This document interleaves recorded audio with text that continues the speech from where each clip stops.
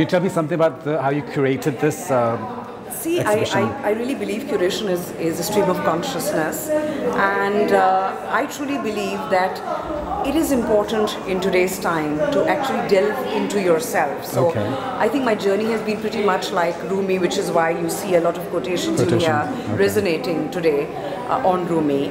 And I really began from the point which says, what you seek is seeking you. Right. And that is my nature, that's my habit. And I love to delve into history.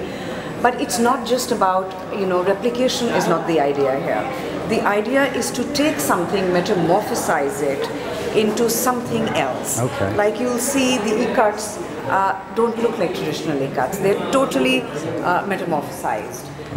The Suzani is a wonderful alternate to bright shadi. Would you call this a retrospective curation, or is it something contemporary? It's contemporary. It's contemporary. It's contemporary. It's a new collection. New collection. And did you make it specially for Fashion Pakistan Week Festive 17? I did. Well, actually, I was playing with it for the last 3 months.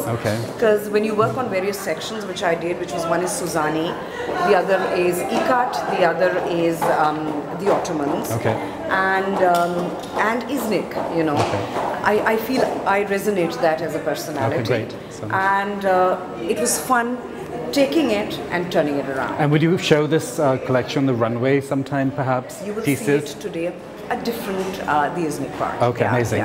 Thank you so much for your time. Amazing. My pleasure. My pleasure. Thank you. Thank you.